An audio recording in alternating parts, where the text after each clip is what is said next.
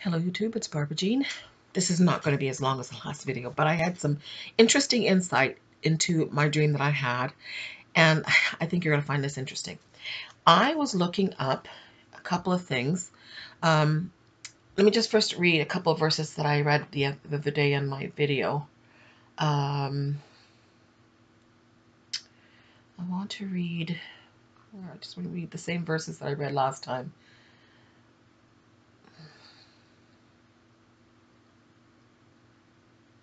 Let's see if I can find the right one I want. Let's see. Job 37:18. Thou hast with him spread out the sky, which is strong, and as molten looking glass. Teach us what we shall say unto him, for we cannot order our speech by reason of darkness. 1 Corinthians 13:10. But when that which is perfect is come, then that which is in part shall be done away. For when I was a child, I spake as a child. I understood as a child, I thought as a child. But when I became a man, I put away childish things. That reminds me of my dream. I met my little sister who was still a child. She was only 6 years old. And she said in the dream that she still had something to learn at that age. For now we see through a glass darkly, but then face to face. Now I know in part, but then I shall know even as I am also known. So we are only given partial vision. We're only given partial understanding. We only see things. We only have limited vision. Okay, I want to just emphasize that part for a moment. No, did I want to read anything else at this moment?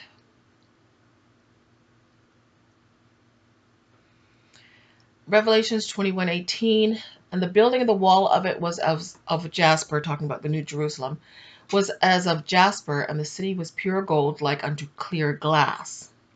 Okay, that's enough for now, because I just want to make this a short video. I want to just talk about a couple of things that I discovered since I had made my last video, some things I was thinking about. First of all, I want to tell you what the name Raphael, the angel Raphael, is. I didn't even look that up. There's a lot of things I didn't do.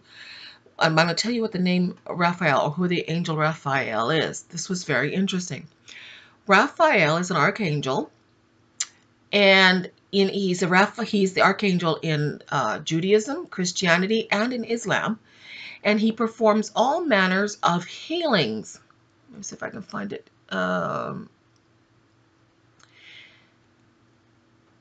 Archangel Raphael is the supreme leader in the angelic realm, and the chief role is support, heal, and guide in matters involving health. Raphael means God heals, or he who heals in Hebrew. Many believe that it is derived from the Hebrew word Roph, that's R-O-P-H-E, which means medicine doctor. But he is known for all sorts of healings. That's his place. And I was taken up to its he is known as the angel of healing. He is full of compassion on people who are struggling physically, mentally, emotionally, or spiritually. Raphael works to bring people closer to God so they can experience the peace of God wants to give that God wants to give them. He's often associated with joy and laughter. Now, this is interesting because I was saying to the Lord, and you didn't know this, but I was praying, Lord, I need to find my joy. Because I was not feeling very joyful, especially in the last few years since I've been going through so much physical problems, so many physical ailments and different things and I was saying to the Lord, I was losing my joy. I was praying to the Lord, I'm losing my joy. I need to find my joy. And then when I find this out, I'm like, this is amazing. And the Lord was showing me through these things that I was going through and what I was seeing, that he was not just healing me, he was healing people on the other side. He was giving me emotional healing because I needed still some healing from the death of my sister. Now, what was interesting was I said about my little sister, she was in this dream, which seems like out of the blue, or like some kind of strange incident. Why would my sister be in this dream? But she was in this dream, and she was in an immature state. And she said there was still something I need to learn at this age. She died at 6, And I asked her why she was still 6 years old, and she said there was something she still needed to learn at that age. Now, I was thinking about all the people I was meeting in my dream. They were all under some sort of emotional or spiritual need to they needed to find some truth, and that they didn't learn here on earth, so they had to learn this truth in heaven, and God was giving them the opportunity to grow up, to mature. Interesting. Also, I looked up the word. My little sister's name is Sandra. It's a shortened version of Alexandra. It is a form of Alexander, or Alexander the Great. Alexander means defender of the people. Now, I've said before in one of my previous videos, I don't know how long ago, but a couple of my previous videos, I said the Church of Smyrna. Is it Smyrna? I always get it wrong. Smyrna, in the book of Revelation. Let's see if I can find it here. Book of Revelation, chapter 2, we have the Church of Smyrna, who is the persecuted church. Now, I said in previous videos that the Church of Smyrna was a church that dies in its immaturity. In other words, they're martyred, but they're martyred in their immaturity, and they become the army of God. God is going to use the Church of Smyrna, who have been persecuted and martyred for their testimony in Christ Jesus, and they were going to be the army of God. That is their purpose. That is why, another reason why he holds them back from the rapture. And I told you that too. He holds them back from the rapture, which you will see in Revelation chapter 6. The seven, when it starts talking about the seven seals, you have the fifth seal, and you see the Church of Smyrna, which I know they are because of this thing that says here. They are crying out because they've been martyred for the Lord. It says Revelation 6:9, and when he had opened the fifth seal, I saw under the altar the souls of them that were slain for the word of God and for their testimony which they held. And they cried out with a loud voice, saying, How long, O Lord, holy and true, dost thou not judge and avenge our blood on them that dwell on the earth? And white robes were given unto every one of them, and it was said unto them that they should rest yet a little season, until their fellow servants also and their brethren that should be killed as they were should be fulfilled. So they're told to wait. And they're told that they're to wait for all those who are going to be martyred as they were martyred, which means the Church of Laodicea. They are to wait until all those who are going to be martyred before they receive their revenge. And they're looking for revenge. Well, who's the person, he gives us the order of revenge to the army of God, not to the bride of Christ, who is the Church of Philadelphia. The Church of Philadelphia is the bride of Christ. And I've proven that to you, and I've shown you how. I'm not going to go through it right now, but the Church of Philadelphia is the bride. The Church of Smyrna is the army of God. And they're the ones who are crying for revenge. They're the ones who die in their immaturity. They're the ones who die without coming to the fullness of their maturity. And my little sister, who I said before represents in my dreams the Church of Smyrna, the martyred church, says there's still something I need. I asked her, why are you still 6 years old? There's still something I need to learn at this age. Isn't this amazing? So this is, to me, this is a sign that the Lord is saying that the fifth seal has been opened, or is on the verge of being opened, or it has been opened, or something. But it has to do with the fifth church of the fifth seal. But it also has to do with the Church of Smyrna being the army of the defender of the people. And that's what Sandra means. Sandra, my Sandra, I kept crying in this dream. And when I held her in my arms, and that peace that I got from holding her and resolving some issues that I had emotionally with my sister. So I was resolving, the Lord allowed me, through Raphael bringing me to this place, I resolved my feelings that I had, unresolved feelings that were keeping me from my joy, and also spiritual healing for myself. But also it was a sign that the Lord was putting together his army, and that the Church of Smyrna was waiting for their moment to take their revenge on those people who had taken their lives. but he was holding them back. And I have proven to you that this is the church, this is the army of God, because they're told in the fifth seal by the Lord that they must wait. And they're given white robes, but they're told to wait. And then we have the rapture of the church, which happens in the sixth seal, which I've proven too. Now we go to, I want to just prove to you that the church of Smyrna is the army of God by going back to Revelation chapter 2. And they're told that they defeat the synagogue of Satan as well. I know thy works in tribulation and poverty, but thou art rich.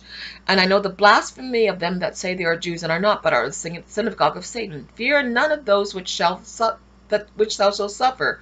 Behold, the devil shall come and cast some of you into prison, that you may try it, and that you may have tribulation 10 days. Be thou faithful unto death, and I will give thee a crown of life. He that hath an ear, let him hear what the Spirit saith unto the churches. He that overcometh shall not be hurt by the second death.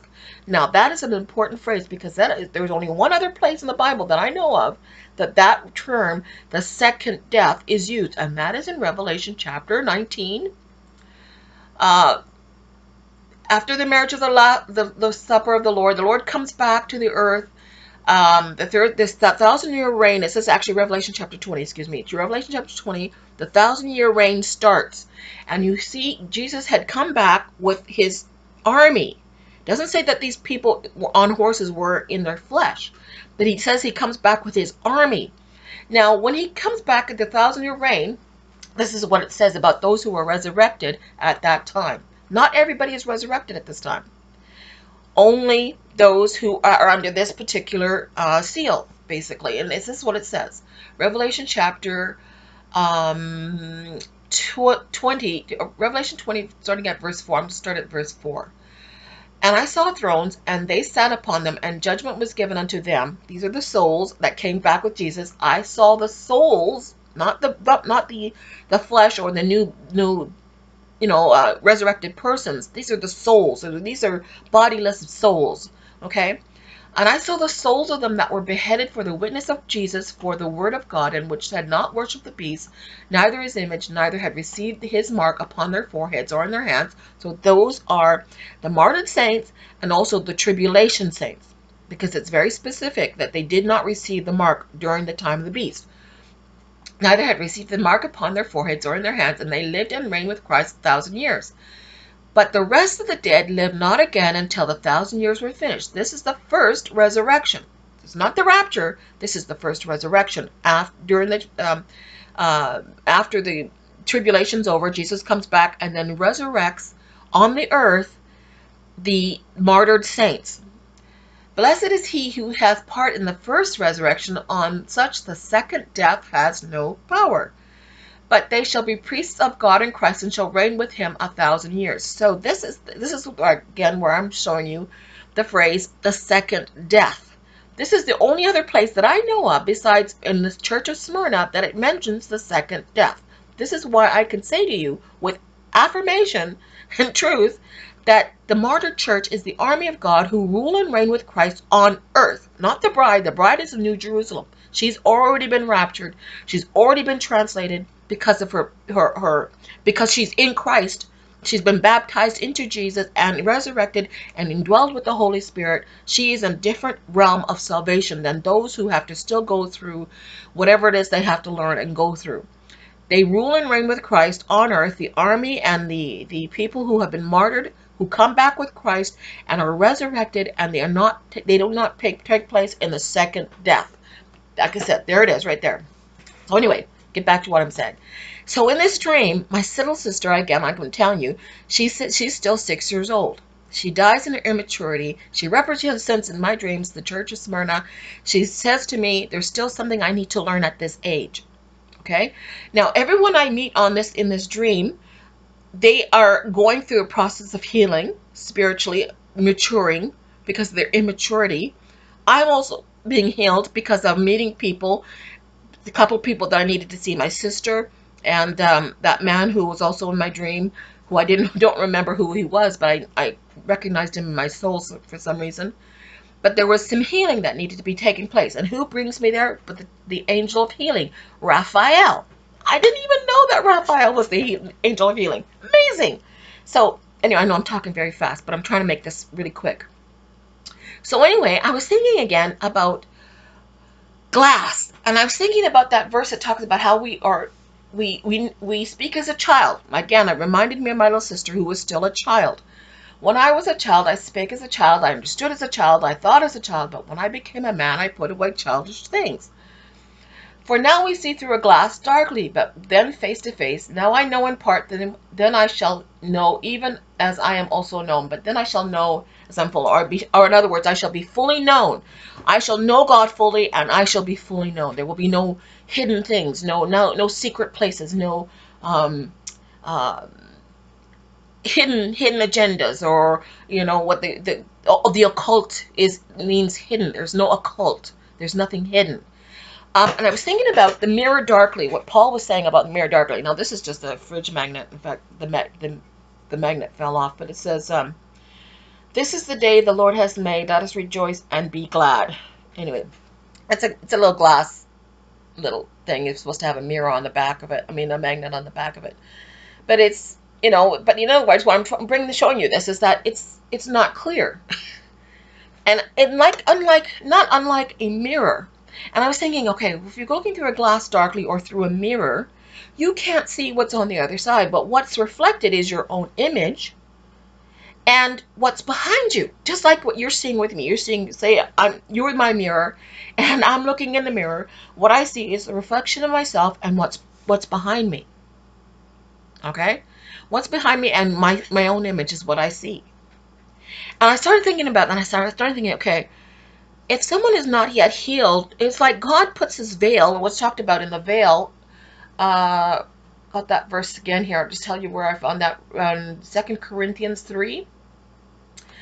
And how 2 Corinthians 3:18, but we all with open face beholding as in a glass the glory of God are changed into the same image from glory to glory, even as by the Spirit of the Lord.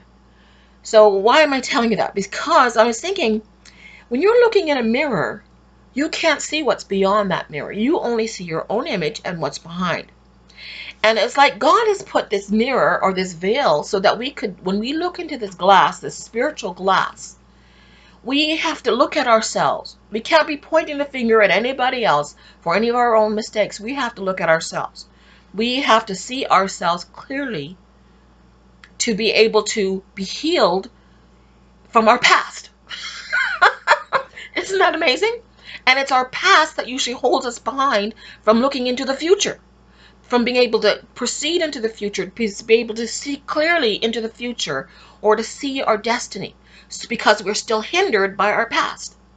So that veil is what we have to look in. That's what the Lord puts before us until we learn to see ourselves clearly, to be able to have the courage to look at all our wrinkles and all our spots and all our wrinkles, in order to be able to be smoothed out from all those sins and all those past mistakes that we've made, in order to proceed into the future. Now, I'm wearing glasses. They're clear, but I can't see clearly without them. But when I'm looking through these glasses, they're clear glass. And when I look through them, lo and behold, I can see into my future. I can see what's in front of me. I can see clearly. I can see clearly now. The rain is gone. Anyway, that's what you do. That's what it's supposed to represent. So when God removes the veil, we are able to see our future. We're no longer hindered by our own image or by our own sins or by our own past. We are not hindered by our past mistakes, because we're no longer viewing the past. We have to look in the past while we're still under review, while we're still under probation, while we're still learning on this earth. We can only really truly view the past and learn from our mistakes. This is making sense to you? We can only learn from our mistakes because we don't yet know what the future holds. Okay? So we learn by looking back and seeing our own image and how we are reflected in the glass. But when the veil is removed, we can see the future. And I think that's what the Lord was showing me in this dream. He was showing me, first of all, he was healing me of some past mistakes. But he was also showing me the future, because I was seeing something on the other side that I couldn't see before. My vision was now becoming clearer towards something that was coming in my future. Also, Anyway, like I said, I just think this is amazing. So Sandra means defender of the people, which, like I said, represents the church of Smyrna, waiting for their time. God has put them on hold in their state so that they continue to learn. So that they continue to learn until God has finished with them through what they have to finish learning. And all those who are going to be martyred will come into the army of God. And they will be part of this ruling and reigning on earth. Now, what was interesting, also, I was thinking about those women who were sitting at this picnic area, this rest area, and they were all ready for a party that I knew they weren't going to, but I was. And when I said to them, they said, well, are you going to the ball? And I said, yes, I'm going like Cinderella. I thought about it some more, and I thought, okay, what does that mean some more? I need to know, really, why did I say I'm going like Cinderella? And I thought to myself, well, not only was she wearing glass slippers, and remember, shoes represent our feet. Beautiful are the feet what is it, that verse? How beautiful are the feet that bring good news, or the gospel. I don't know. You know what I'm referring to. I'm sure most of you know that's for this verse. How beautiful are the feet. So Cinderella's feet were clad in glass, clear. You could see through them. They were crystal clear, like the city of the walls of New Jerusalem, clear as glass. And the feet represent the gospel, or good news. Okay, so Cinderella is wearing beautiful shoes on her beautiful feet that have brought the gospel of truth. Also, I was thinking how Cinderella goes to this ball, but she's helped to get there to marry the prince. Cinderella was being oppressed by her evil stepmother. She was being oppressed by her evil stepsisters. And she was not going to be denied the opportunity to present herself to the prince, who by the end of the story, we all know, she ends up being chosen by the prince, even though she's a humble servant in the household of her stepmother, is chosen by the prince to be the next queen. And this is amazing. I was just thinking about this. I'm thinking to myself, Cinderella is thinking, okay, she's never going to get there. She's not worthy. She doesn't have the beautiful dress to go and present herself. She's not beautifully clothed or clad. But who helps her? Helps her get to the ball, despite her evil in-laws were trying to hinder her from her goal to be presented to the king, and then also then chosen by the prince to marry. But what was interesting was that she was helped. Who was she helped by? Who comes to help Cinderella? The fairy godmother. Let's change the fairy. Let's remove the fairy out of there and put instead spirit godmother. The spirit godmother helps Cinderella get to the ball and get married to the prince. I was thinking, and I thought about later, I didn't realize something. This is amazing. So read Galatians 4:25. We know Jerusalem is the mother of us all. That is the name of the Holy Spirit. She is Jerusalem, and we are the bride of Christ, called New Jerusalem. You can find that all through the New Testament. We are New Jerusalem. The Holy Spirit's name is Jerusalem, or Zion is another name for the Holy Spirit, but Jerusalem is her formal name.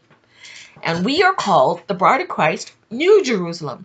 And we are helped by the indwelling of the Holy Spirit to get to the ball, the wedding supper of the Lamb, to marry our Prince Charming, Jesus Christ. Isn't that merit? And it makes it, because I said in my dream, they said, are you going to the work? What are you doing here? What are you doing here? And I said, I'm going to go see Jesus. And they said to me, are you going to the ball? And I said, yes, like Cinderella. I'm blown away. I'm blown away because I didn't even think about it until just today. I'm thinking, there's got to be more meaning. It's something I'm missing here. And I started thinking, well, I need to look up the meanings of the name Raphael. What is Raphael's job? And then I had to find out what the name of my sister was. Of course, it means defender. I didn't know. It was the shortened version of Alexander, defender of the people. And I started thinking about the mirror darkly and how that veil is being removed and we're being able to see into the future. We're no longer hindered by our past, what's behind us, but we're now seeing into the future so that we can see clearly our future. We can see God. We can see our future. We're heading towards our future. We're letting go of the past and we're heading towards our future and towards the kingdom of God. We're heading for that New Jerusalem. That's where we're going. And that's what the Lord has said for us. That is our future. I am amazed at the Lord. This dream was, I'm telling you, this dream was huge. It was huge. And I don't believe it was just for myself, because that anointing was really heavy. And I think it was a sign for his people. We are heading for our future. We are going to see our future clearly. We're going to see the things of God more clearly. The things that have been hidden to us before are now going to be made visible.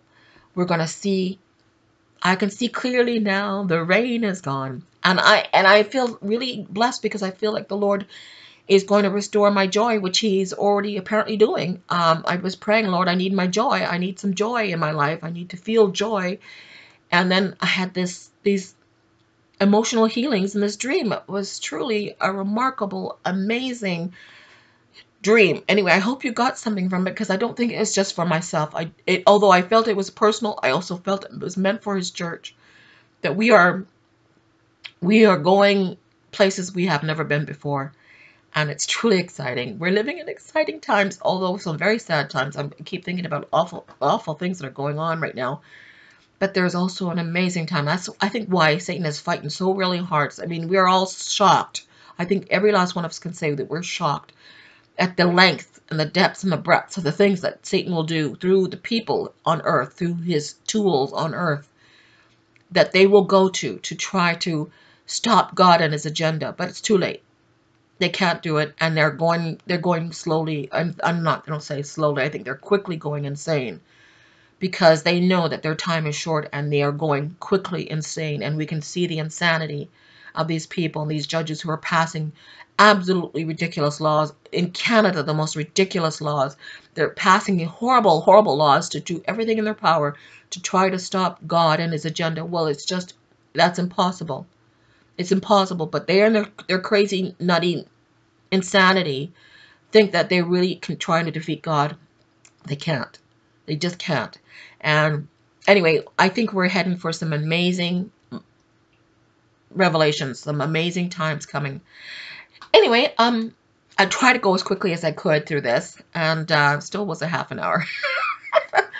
Anyway, I will talk to you later. If you have not given your life to Jesus Christ, please do so. There's still time. Repent and be baptized, and you shall receive the gift of the Holy Spirit. Acts 2:38. God bless. I'll talk to you later.